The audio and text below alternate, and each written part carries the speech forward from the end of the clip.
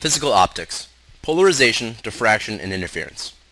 Polarization is a process by which the direction of vibration for rays of light is restricted. Since light waves are transverse, the vibrations are at right angles to the direction of propagation. Now, light waves are transverse, so they vibrate, in this drawing, up and down, and that's perpendicular to the direction of propagation. So, if you look at a light source, light sources have many different light waves coming in all different types of directions, and their vibrations are also in different directions. So when we talk about polarization, here we see a light source with light rays in vibrating in many different directions. When we talk about polarization, we talk about using a material to block out all other directions of light except for one. So for example, here we have a crystal section. Okay, so crystals are formed. They have different axes. Okay, they have different crystal axis structures. So because of the arrangement of the molecules in a crystal, they only allow certain directions of vibration to pass through. So for example, with this crystal section, let's assume that it only allows light vibrating in the horizontal direction. That means this crystal section will polarize or block out all other directions of vibration. And then therefore the light wave has been polarized, as we call it.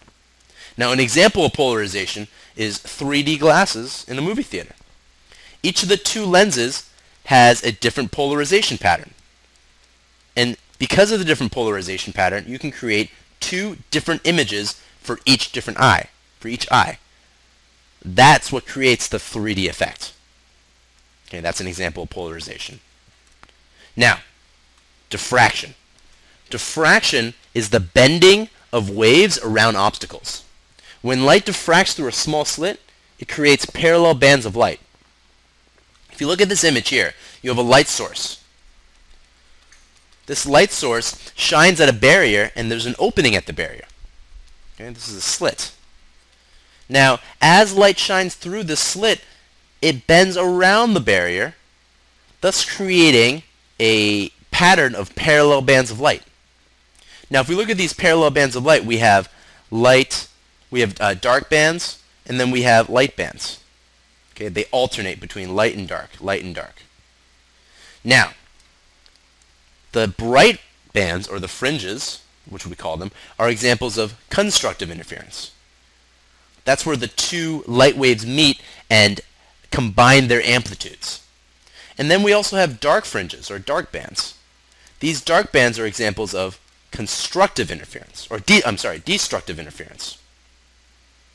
Destructive interference is when, again, you have waves of light and their amplitudes cancel each other out, thus resulting in a dark band. Now, on the next slide, now we have what we call the three equations that we need to know.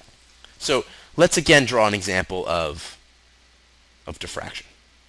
Okay, so with the diffraction pattern, we have two slits and we have a light source. Now, x equals wavelength times L divided by D.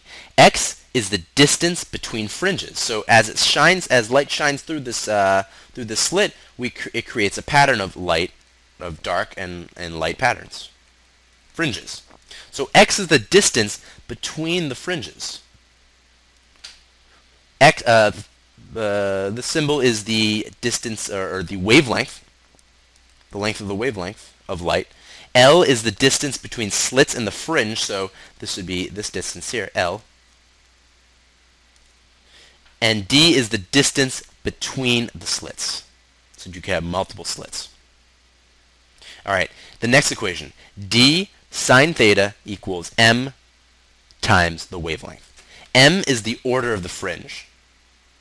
Okay, so we have many different fringes. The central fringe, okay, we call this the central maximum. So the central maximum is the brightest portion. It's the very center of this interference pattern. And that's the first band of light. And then every successive band is what we call the next order fringe. So then we have the first order, second order, etc., etc. So this equation corresponds with constructive interference, whereas this equation corresponds with destructive interference. Okay, so destructive means the dark bands, and this means the light bands. Now, d sine theta equals m times lambda, which is the wavelength. So theta in this example, so let me draw this over here. Theta is the angle between the central maximum and the slit. So the central maximum again is that light band here, the bright band right in the center. Okay, so theta is literally the angle that forms between the slits. So that would be theta. So using this equation, we can solve for a number of variables, a number of the different variables in this diffraction interference pattern.